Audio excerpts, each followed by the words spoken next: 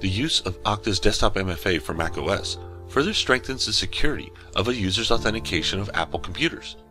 This customizable solution is designed to configure the sign-in flow into a macOS workstation. The secured sign-in flow will prompt a user for multi-factor authentication after the username and password are entered, and includes an offline sign-in method that can be used in cases where an internet connection is not available. Now, to configure Okta's Desktop MFA, you will need an Okta Identity Engine tenant org, where Okta's Desktop MFA will be enabled and assigned to your Okta users. Okta Verify will have to be configured as an authenticator the workstation will require. And a mobile device management or MDM solution should also be set up and available to deploy Okta Verify and the required configuration profiles to the targeted endpoints. So let's take a look at Okta's Desktop MFA in this technical demonstration. We'll start with configuring the Okta org tenant. Now for this demonstration, Okta Desktop MFA has already been enabled and I can now configure and assign it to my users. From the admin console, we'll use the Applications menu and click the Desktop MFA application. Under the General Settings, you can view the unique client credentials that have been generated for the application. Under the Assignments tab, we can assign the application to individual users or groups, and in this demonstration, we're going to use our mobile workforce group that I created earlier. Now that we have the environment set up, let's move on and prepare the workstation to use this new feature.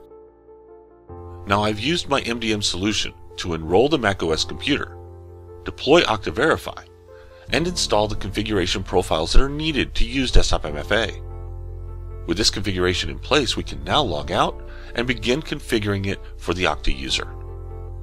From here, we'll log in as Brady Smith, and as you can see, we're being prompted to configure Okta device access.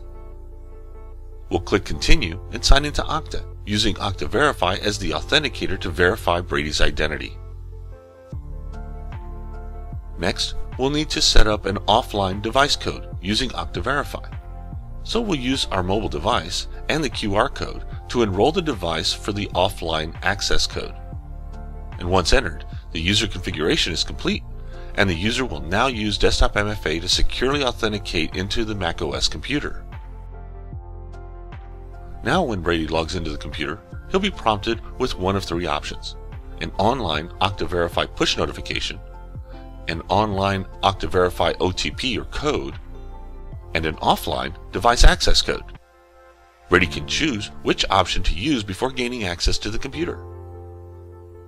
An added value to Okta's Desktop MFA is that it can be used right alongside Okta's Desktop Password Sync, where the user's Okta password can be synchronized with the user's macOS login password, removing the need to remember multiple passwords. Desktop MFA supports phishing-resistant, hardware-protected FIDO2 WebAuthn online factors. Okta users can enroll a WebAuthn authenticator such as a YubiKey to use as an online factor during the authentication process. Once enrolled, the user can sign in and will be presented with four options to verify their identity: Okta Verify push notification, Okta Verify one-time passcode, an offline device access code, and the device access key.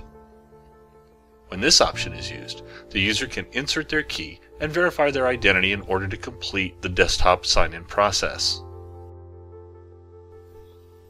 Now for more information about Okta's Desktop MFA and other Okta device access features, please visit our website at www.okta.com.